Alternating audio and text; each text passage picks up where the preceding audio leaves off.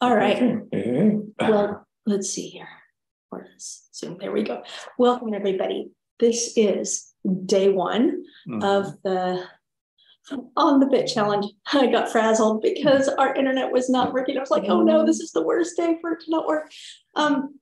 Welcome to day one of the 2022 On the Bit challenge with Thomas and Shana. This is us. We are going to get going right away. So the way we're going to do this time is the chat is for all of you. If you have questions, save your questions for Friday. We will answer all the questions on Friday. I'm sorry, but we have many requests to keep it pared down in time length. So the only way we could do that is to not answer questions each day and just do our training, boom, in, out. Then it's, you guys can watch it. You can always post something in the Facebook group, but if you really want to make sure we cover the question in depth, come on Friday on Friday. I did that again, day 5, Monday, Friday's tomorrow. I know, we used to always do Monday to Friday. This time it's Thursday to Monday. Okay, so we're going to get going right away. Is there anything else? And Sandy should be here. She can help you if you have any problems, just in the chat. Carol is here too. Okay. Hi, Carol. Good. So yeah, Carol Cozy and Sandy Calling are on our team, and they are here to help you in the chat. Go ahead and chat amongst yourselves. I'm actually going to close the chat so it's not distracting us. So sorry, guys. I hate doing that. Okay, let's get going. Okay. Wait. Thomas. What? Share the screen, please. Share the screen. Okay, well, share the screen. Which one? The keynote. Keynote. Oh, maybe it didn't open. Hold on. We had to restart. Yeah, we had to just to make sure that wasn't the trouble with the internet. Yeah, there we go. Okay. No, Oops. Here. Screen. There we go. Okay. And we can hit play. So. Yeah. Okay. Exactly. So here we are. Yeah, there you go. Day one of the On the Bit challenge. Today we're going to talk about what On the Bit really means. Yeah, cover some issues. Okay, so Thomas, what does On the Bit really mean? Yeah, good question. Yeah, when I was young, I just didn't really know because nobody explained it to me. Everybody sort of assumed everybody knows. But I think everybody was a little fuzzy on that. And I just thought if the nose is vertical and the neck is round, the horse is on the bit, right? But that's, usually sort of a result or effect or byproduct of being on the bit. But the horse can have a round neck and a vertical nose without being on the bit. They can be a little behind the bit, for example, and just pretend they're on the bit. So on the bit is more. It's not just the neck and the head, and it's not something that takes place only between the rider's hand on the horse's mouth, but it really involves the whole body of the horse and of the rider. And so it's really easy to think that On the Bit is about the head and neck, because that's what we most significantly see going on.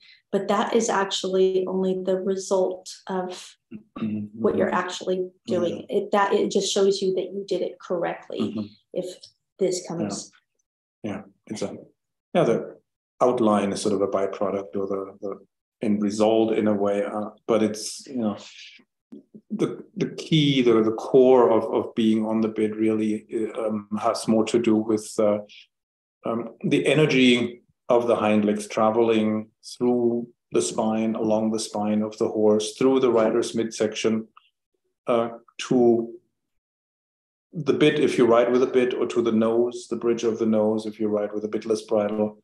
And then, the energy gets recycled through the reins, through the rider's seat to the hind leg. So you have a bit of an energy circuit. And when you can feel the energy of the hind legs traveling through the body without getting blocked and without, leaving the body, you can feel each hind leg in your hand. Like the right hind leg, when it reaches forward and touches down, you can feel it. It's like a tiny little pulse in your right hand, right? And when the left hind leg reaches forward and touches down, you feel a tiny little pulse in your left hand. This is as if you put your hand on an artery. You feel the blood pumping, you feel that pulse, and it's the same thing with the rein contact. If the horse is on the bit, then there is a connection from the hind legs through the spine to the bit, and you feel that, right? Whereas if you don't feel anything in your hand, then either the horse isn't pushing enough from behind, so the impulse from the hind legs is too small, it doesn't reach all the way to the bit, or it could be that energy impulse gets blocked or intercepted somewhere. If the horse's back is tight, then you won't feel that little pulse in your rein, for example. If the hole is locked up, you won't feel the impulse reaching your hand either. Or if the horse curls up, then it's like a hole in a garden hose, and the water leaves the hose through that hole, and then nothing comes out at the nozzle in the front. And that's a little bit the effect when you have a kink in the neck, when there is this false bend, around the third vertebra, like looking from the side, there is the neck coming out of the withers, and then there is this break, and then there's the pole going down, or the top of the neck going down a little bit, and then the skull, usually a little behind the vertical. The horse would be behind the bit, and then you don't feel it, right? You don't feel the impulse or the energy connection. And if nothing reaches your hands, then there is nothing that could be recycled back to the hind legs. So, and in order to have that connection from back to front, the horse has to be relatively free of contractions and stiffness and bracing. The horse has to be relatively straight, because if the horse is not straight, or if he's not aligned properly on the line of travel with his feet, then he will push more with one hind leg than the other. Then you will have more contact on one side and less contact on the other. And or the horse will brace against one rein and maybe pretend to be light in the other rein. So it's not a good contact, right? A good contact, should be light, steady, and even, so that it's a steady stream of energy kind of moving into your hands, not a contact that's intermittent and it comes and goes, but there should be a steady line of communication, right? And it should be fairly even left and right, and it should be, light enough so it's comfortable, and the horse shouldn't lean on you. You shouldn't have to hold the horse up with your hand. That's his own job, right? He needs to hold himself up. And the rein should just be like a telephone line where you hear the horse, you listen to the horse, and the horse listens to you, and then you can exchange information. All right. So this image that I put up here is the circle of the aids, and I went ahead and bumped it up now, because you started talking about this. Yeah. So the red arrows indicate that with your lower leg, you can ask the horse to pick up his hind leg, right? And that creates movement in a sense. And then as engagement. Engagement, exactly. So as the horse picks up the right hind leg here, for example, the left hind leg starts to push the body mass forward. And that pushing impulse, the extension of that left hind leg, sends an impulse through the spine that goes through the rider's pelvis and hips, and up the neck, through the pole to the bit or the nose. It doesn't matter if you have a bit or if you ride bitless. The principle is exactly the same. So it goes to the nose or the jaw, wherever your reins connect, and then it travels through the reins and through your elbow, through your pelvis, midsection, back to the hind leg. And then it renews itself. It's a power circuit, a little bit like an electrical circuit in a way. So you could say your lower leg sends the horse to the seat. The seat can then pass the energy on to the rein, and the rein can then recycle that energy through your seat back to the hind legs, which then creates a little bit of a flexion when the hind leg touches down. And the hind legs function like springs. Like when they touch down, they support the body mass for a little bit, that flexes them a little, and then they extend their joints. After flexing for a moment, they extend again. And when the horse is in balance and going forward well, the body mass landing on top of the hind leg flexes the hind leg. That flexion of that hind leg creates an equal and opposite force, so to speak. So if the body mass compresses the hind leg between the ground and the body, then this hind leg will want to extend its joints and basically go back to its original shape. Just like a spring that you compress that wants to go back to the original shape when you let go. And you can ride a horse in such a way that the horse flexes his hind legs just because the hind leg steps under the body after the suspension phase in the trot, for example. The body mass lands on that hind leg, that compresses it a little, but then it bounces the body mass back up. It's a little bit also like when you're dribbling a ball. You can give little impulses from above, and then the ball, bounces against the ground. The ground bounces the ball back, and so the horse feels a little bit like a bouncy ball, like a beach ball. Okay, I'm going to stop the share for a second. Okay, so you guys can see us for a minute. Do you want to talk about these other terms like throughness and correct contact? Yeah, they're all. I already mentioned the contact. Yeah. They're related. They're very related, right? So on the bit implies a certain degree of throughness or permeability. Like the energy has to travel through the horse's back, through the spine. All parts of the spine, the pole down to the nose or the mouth, and then back. And in the other direction, your half holds, for example, are supposed to go through, as we say, right? So in other words, if you give a half hold, the horse should flex the hind leg a little in response and then bounce back and push off again.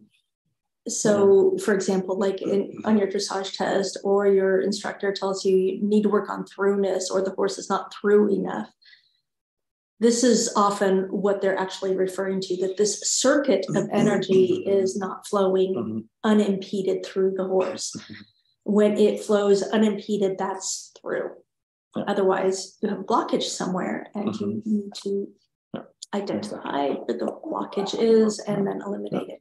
Exactly. Yeah. And if the energy of the hind legs doesn't flow through the body back to front, then your half holds, for example, probably won't flow in the opposite direction, front to back either. They won't reach the hind leg, and they won't flex the hind leg because they get stuck somewhere.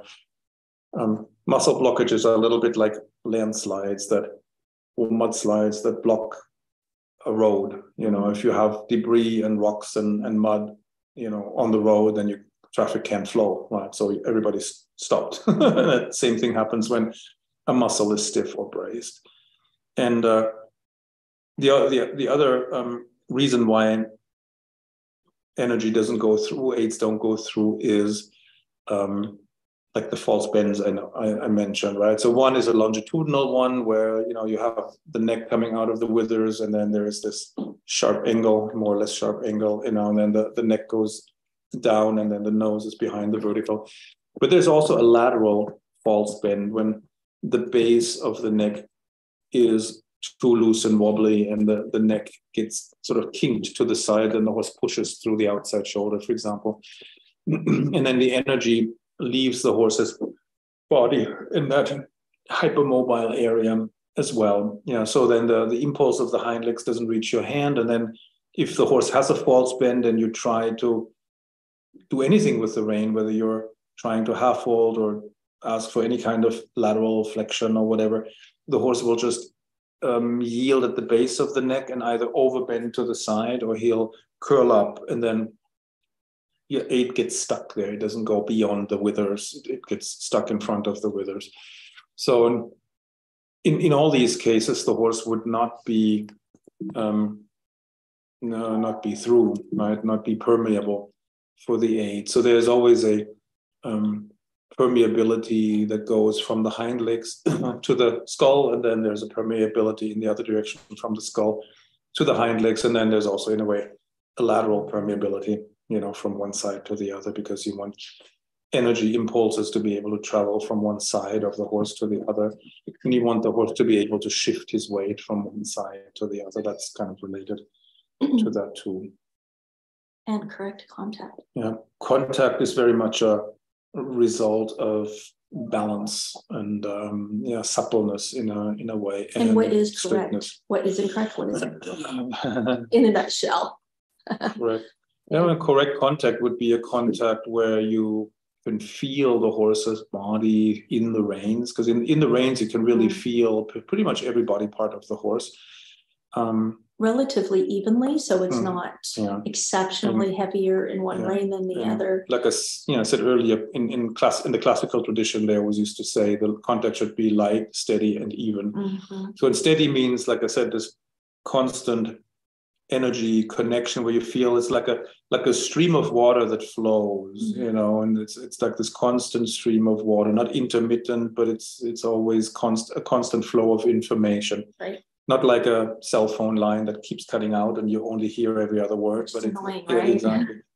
And yes, even basically means left and right should be similar, or we'll never be 100% identical, but at least very close. Completely eliminate crookedness, but we do our best to eliminate it as much as we can. Yeah, and the horse should reach for the bit with a certain inquisitiveness, but you shouldn't lean on it, right? So you shouldn't feel like, oh my God, I need to work out. I know, right.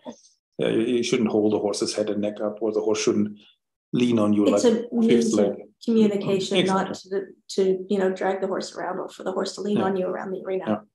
Yeah, and the correct, the contact, whatever the contact is, tells you something about the training level or the current state of balance and straightness. Like if the contact isn't even left and right, then the horse is crooked, right? If the contact is too heavy, the horse is on the forehand. If the horse curls up, the horse could be on the forehand too. It's just, different manifestation of the same issue. It often depends a little bit on the neck conformation of the horse. Some horses tend to curl up when things go wrong. Other horses tend to lean on you, or they go up and against the rein and invert. So the conformation plays a big role in that.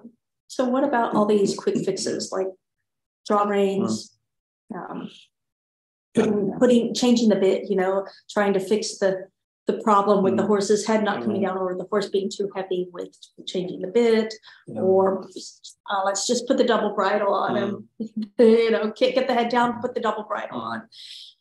Or all of these lunging aids, that just serve to bring the horse's head down. The problem with those is that they only address a symptom. They usually just try to change the position of the head and neck, but they're not addressing balance problems, straightness problems, suppleness problems, throughness problems, so to speak. So you can train a horse to put the head and neck in a certain place. A lot of people do that, actually, that they teach the horse to just keep their head in one place and not move it, but then they're disconnected at the base of the neck. So there is no more energy transmission from the hind legs past the withers. Like it all ends somewhere there. And then, the head and neck they stay in a certain frame, but you can't feel the hind legs, and your half walls don't really go through anymore in the opposite direction either. So the horse is broken into two pieces. And anything that addresses surface level symptoms, but ignores underlying root causes, is not going to make things any better. And actually they can damage the horse too. If a horse is always very crooked or always very much on the forehand, then that causes a lot of wear and tear, because he'll overuse certain body parts, usually front legs, and he'll underuse other body parts. And depending on how you use these auxiliary reins or you can also really damage the horse's back. If you just if you have a double bridle when the horse is not ready, then they may elevate the neck and put the head down and so on. but the back then is dropped because the hind legs are not supporting it, and then the horse. It's very hard to fix that afterwards. Later. Yeah, and the horse might develop kissing spines or spavin in the hock, or ring bone in the front leg, things like that. Tendon injuries if you ride them very long, very hard. It makes sense to do it correctly right from the beginning, not to try to speed the process with any of these gadgets. Yeah. Want to watch a video? Sure. Now we have a short video from our student, Noor Tanger from Holland. Yeah. Okay. It's not. Oh, you know what? I know why. I have to go put it on that page. Huh? Okay. Yeah, exactly. And one before I share the screen, I'm just going to stick it at the spot. Gosh. Let me just. Where's one?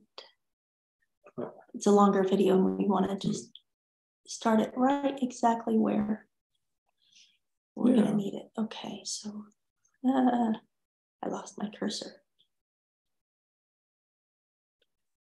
Okay, here we go. Full screen. Oh, full screen. Do I have to do anything else? No. The settings. Okay. We can. Oh, actually, you know what? We have to go back up because we need to optimize for video. I forgot that here. Otherwise, it doesn't play very smoothly. Oh. And then I just want to check the resolution. 720. It's a little dicey. So a 360 is fairly safe. It's not as clear, but it will be more of a video. Otherwise, it will be. So it might be a little pixelated, but it runs more smoothly. Hopefully, you should see it. If you can't, somebody type not into the chat, but into the Q&A if you can't see it. Yeah. So here. Yeah. So it's just a few seconds. Okay. Oh. And so we'll go back and watch this several times. Exactly. So that was just very short. This is a little montage that she sent me of some various little writing clips. Yeah, it's a PRE stallion. And you can see the energy transmission from the pushing hind leg through the back pole to the reins. And the contact looks very light here, right? And then the contact gets recycled through the elbow pelvis connection back to the hind legs. It's very important that your forearms are connected to your pelvis. Oh, good, it's okay. To the pelvis rather than to your shoulders. If you don't have a good connection from your midsection here to your forearms, then whatever contact the horse takes will travel up your arms, and then it gets stuck here, and you won't be able to send it back into the hind legs. And then horses often get very annoyed, and they can start arguing with the contact, even if it's very light. Whereas if you have that connection here from your back muscles through the elbow, to the rein, to the bit, then the horse doesn't mind the contact and he accepts the aids.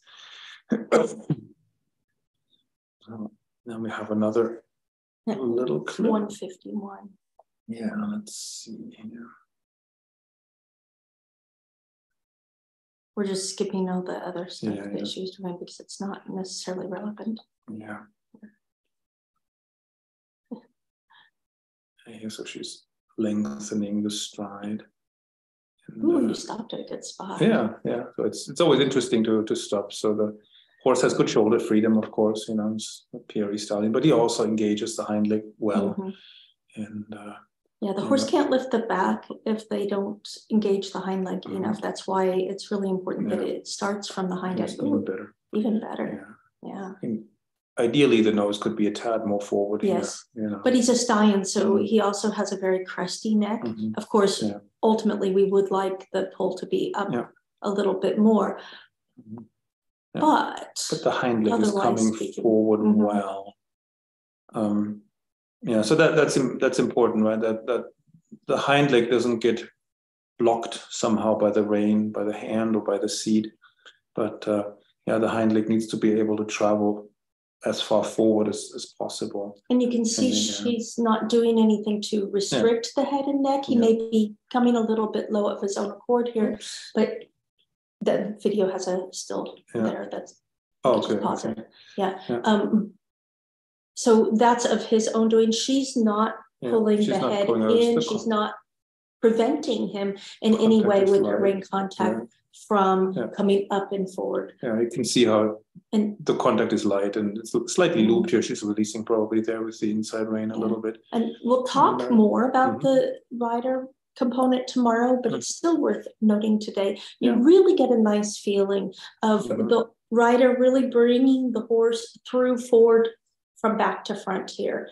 That she's really almost pushing the horse forward with almost with her hands instead of pulling the head down and in. It's almost like she's bringing the whole horse forward towards the head.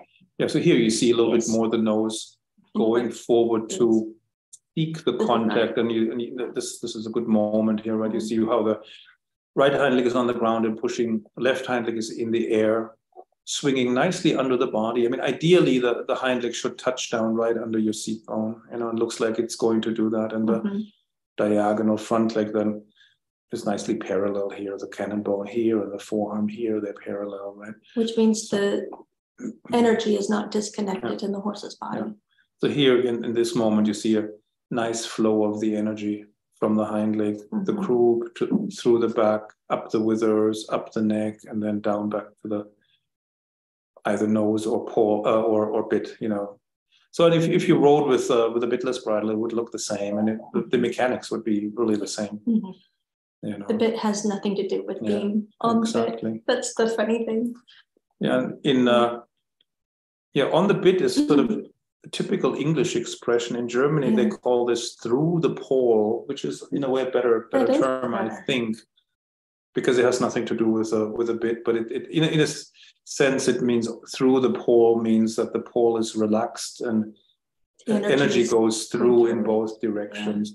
And the pole is often a challenging part of the body, depending on the conformation of the horse. The pole is often tight in many horses because maybe their conformation is not ideal, and also whatever training problems that were written into the horse, they often result in the horse locking the paw, bracing the jaw, and so on, and tightening the muscles around the paw and the TMJ. What is Pole? Genick in German. It's yeah. I don't know the Dutch word is like here. This is the pole. If you can see where the mouse is. Yeah, exactly. It's at the top of the bridle, where the bridle sits at the very top. Yeah, it's right behind the ear. Joint between the skull and the first, the atlas, and to some extent the second cervical vertebra, plays a role, of course, as well. Because one of the joints can only open and close vertically, longitudinally, and the other one can only rotate laterally, more or less. Right. So they both of those joints are necessary for the skull to move in all the directions, like up, down, left, right, and so on. And this so this round outline of the neck and this relaxation of the pole that leads to a bit of a dropping of the pole. That's the result of the horse being balanced and straight and supple, and the energy traveling through the body without getting stopped anywhere. Actually, where we stopped at this time, it shows the rein contact really nicely, but it's not the best moment for the hind leg, which would be actually really educational for you to notice. That you can see the result of that is the back is just a little bit more dropped at this moment here than it was in other times when we stopped it. And this is a direct consequence of the hind leg not engaging and stepping under enough. Yeah, and you see how dynamic everything is. Things can change from one stride to the next. Absolutely. You can't really fully assess the training of a horse based on one photo. Right. And it's a living being, right? And everything is in motion. So things change, they get a little better, they get a little worse. Yes. horses can get slightly crooked at certain moments, and that will show up in the posture and in the rein contact. Horses can lose their balance from one stride to the next a little bit. That shows up in the rein contact, and they gain their balance. The rider corrects it, straightens the horse, and again you see a change in the posture. You see a change in the rein contact. So it's a step-by-step kind of thing, really. It's not like a computer program that you download and then it's there forever, but it's something you work on every day, and you have to cultivate it and polish it, improve it, cultivate it, and it's dynamic. It's a living entity that changes. So we also we could look really quick before we wrap it up. Again. Oh, okay, yeah. A picture of Thomas. Yeah, that's me on a Lusitano stallion here. Yeah. And here you can see the connection from the hind legs through the back, and the withers lifting, the back lifting, and then the energy travels up to the pole and then down to the contact. I'm releasing the right rein here a little bit, so it's a very light contact at that moment. I see the horse is in a nice self-carriage here. It's just a basic trot. It's nothing fancy, right? It's just a moment in a training trot. session. Exactly, just basic walking trot. But the old masters always used to say that balance and suppleness are the cornerstones of dressage, and that's always the focus. Really help the horse find his balance with the rider's weight on his back, which is different than if he's on his own. And then remove the blockages, and if there are any leaks where the energy leaves the body, you want to patch those up, and then the horse can use his body in an efficient way, energy efficient way, without muscles working against each other and so on. Okay. So we have a prize for today. I'm going to, in just a moment, select somebody out of the participants list, and you will receive an ebook called The Young Horse Arena GPS. This is a selection of exercises, gymnastic exercises you can ride with a young horse. Of course, you can ride them with any horse, but it's a collection that is put together to help the training of the young horse. So I'm about to select somebody. Let's see. I'm going to do that right now. Let's turn it to participants list instead. How do I see the participants list? Up there. Here, participants. Oh, there we go. Okay. It's moved. It used to be over there. Okay. It's 349. That's a long distance. That's nice. Yeah. Let's see. I'm gonna go. Oops. I just put her on. I just don't do that. Sorry. I don't want to put her on. How do I make that go away? I have no idea. Ask to unmove. No. Hide non-video participants. Rename. Remove. There. Yeah. No, I don't want to remove her from the session. No, sorry. Yeah, I'll just leave it because the camera's turned off. Okay. Anyway. Well. So it's. So let's see. I just randomly chose a name. I literally just scrolled and stopped at one. So it's Melissa Reining. Congratulations. You get the prize for today. So to claim it, you need to email ritterdressage@gmail.com. Just let my team know, and they will get you set up in your account with this and help you get it downloaded and everything. So I don't know how to make that go away. That's so weird. Yeah, I don't know. No. I don't know. That's weird. Really weird. We're the only panelists. Yeah, so I don't know. It seems like. Maybe they don't see that. Yeah. Maybe you guys see only us. I'm not sure. We'll just set it. Oops. I put her to speaker. That's really weird. That is very weird. Yeah. Okay. I don't know. So you guys, the weirdness of tech. We're horse people, not tech people. Okay. And then let's see here. And I'm going to go back to share the screen again with this. So go to this, and so today you have a little bit of homework. You don't need a horse for your homework, because I know many of you live in locations where you have really bad weather right now. I feel your pain. Really, I do. This exercise, it's an elbow connection exercise, which is a great prelude for tomorrow. So to get the instructions for your homework, it's in the challenge platform, but I'm also going to post it into the Facebook group as well shortly. 5 minutes, 10 minutes after we're done here today. But you can also go grab it in the challenge platform and go try it right away. As soon as we're done here, we're going to publish it, so it'll be available right away. And then join us for tomorrow. We're going to continue from there, talking about the importance of the rider's seat and what the rider's seat can do that can prevent the horse from coming through and on the bit, but also what you can do with your seat to help the horse to be able to come through better. So join us then, and thank you everybody for joining us today. Would love it if you would show up in the Facebook group. Let us know what you thought of today, your ahas, your discoveries. Share with everybody else, and there's a bad connection. I will use the recordings tomorrow to follow your chat. Oh, I hope is it our connection, or is it our, is it bad for all of you? Did it cut out a lot? Could somebody let me, oh, it's good here. No, it's fine. Okay, good. Okay, some moments it happens. And we have bad weather here right now in Portugal, and that affects our internet very much. That's why we were late getting on at all, because I'm actually having to use my mobile data to get on because our home internet completely not working today. Yeah, the rain slows down the internet here. Yeah.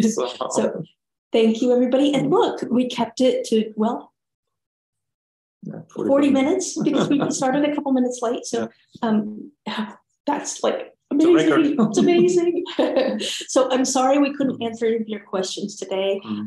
We love answering questions, but we have to save them all for day 5, which is not Friday. Not Friday. It's Monday. Same time, and we're going to, that's the only session that will be long. All the other sessions, we're going to keep them really short and quick like this so that you can get through them. So your life doesn't have to completely stop to get through all of this. And then on the last day, we're just going to answer all the questions, and we'll stay here until we're done. So great. Thank you, everybody. Thank you. See you in the Facebook group, and see you tomorrow. Thank you. Oh, bye, everybody.